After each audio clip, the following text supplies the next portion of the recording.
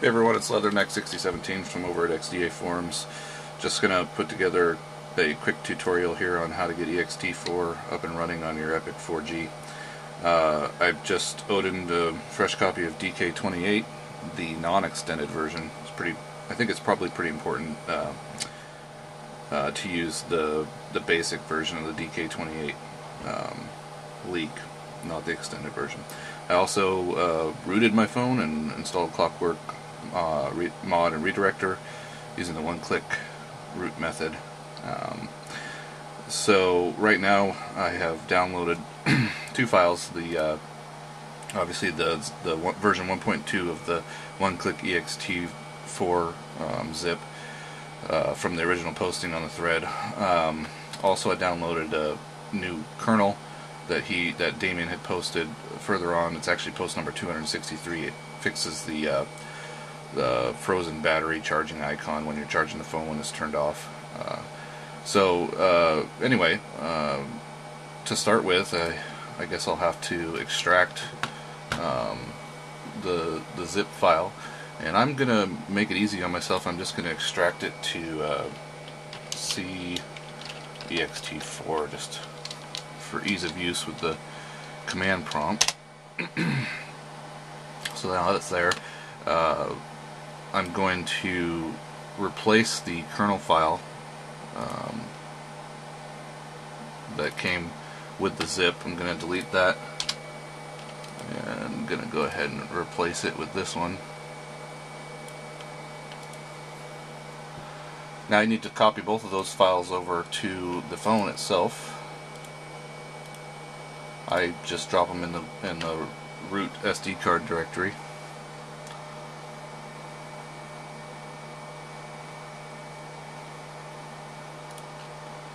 Okay, they're both there. Now I need to go ahead and open up command prompt. I'm going to switch to my... Actually, I guess I need to turn off I need to unmount the SD card on my phone first, so I'm going to go ahead and do that. And remember, you have to have USB debugging enabled on the phone for this to work, obviously.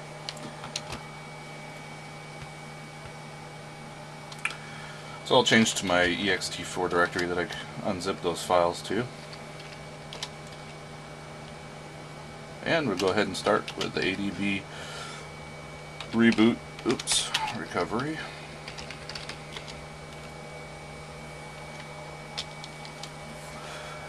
Let's see if I can get my phone in the picture here.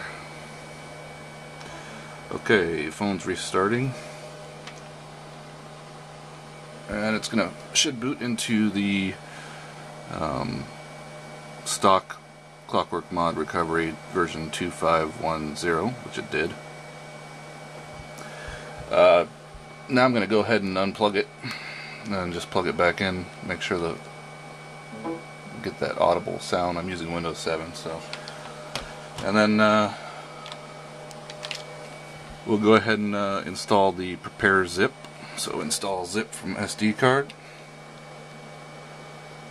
choose zip, and that's all the way down the bottom here, prepare.zip.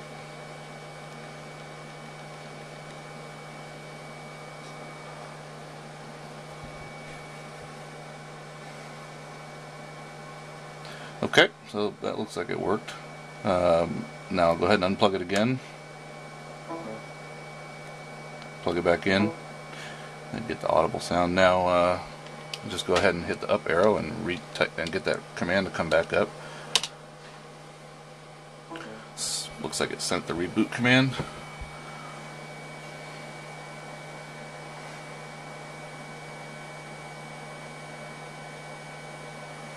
And we're in the new recovery screen, version 2.5.1.2. So the next thing that you're going to do is on the computer, you're going to go to your ext4 directory and just double click on install ext4 bat. Now sometimes this will work right away, sometimes it'll fail and it'll say the device is not found. If that happens, then you just need to unplug the phone and do it over again. Yep, device not found. So I'm going to close out of that window. Unplug. Plug it back in. Try it again.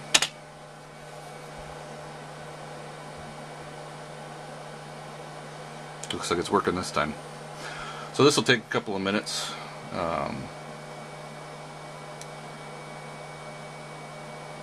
We'll just wait it out, I guess. Now this will work if you don't, as far as the kernel is concerned. You can use the kernel that comes in the original zip file for the one-click. The one from post number 263 is not required. I should stress that. It will work without that kernel.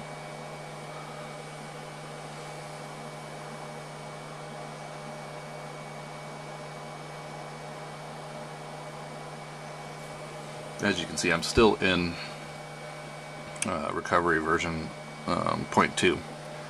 So nothing's changed as far as this is concerned. All of this is happening while the phone is still in recovery. And I haven't rebooted the phone ever since coming up into the new recovery module. Okay, operation is now complete. We'll go ahead and exit out of that. We can actually close this too. We don't need a command prompt anymore. So now we should have ext4 file system. Actually, if we want to confirm it, we can open up a command prompt, or keep that one open, I guess, and switch back to the ext4 directory and type adb shell mount. And you can see here we've got ext4 listed for the data type, system type, and the cache type. So that tells us we're good to go, that it worked. And close out of that. Now you just need to install your ROM, whichever one you're wanting to use. Install zip. Choose zip. Flashable ROMs for me, and I'm using Midnight version 2.2.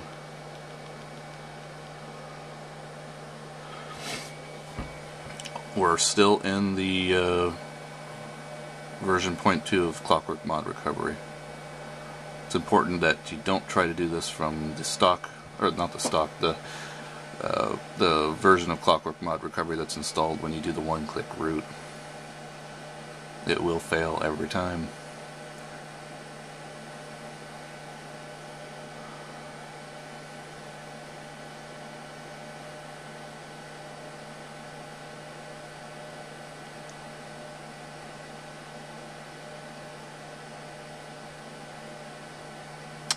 Looks like it worked.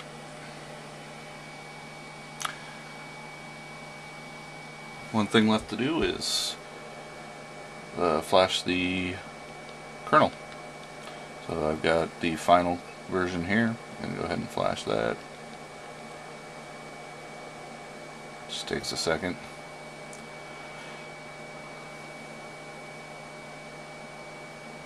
Good. Now it's important to note, if you want to get back into this, let's say you somehow end up in the original 0.0 version of recovery, you can go back to the advanced settings and tell it to reboot recovery, and it will come right back into the new version of recovery. That works from the new version or the old version. See? Right back into it. If you use the three-finger method, you will go into the old version of recovery. So that's about it. I'm going to reboot the system and start using my ext4 with the ext4 file system running Midnight version 2.2.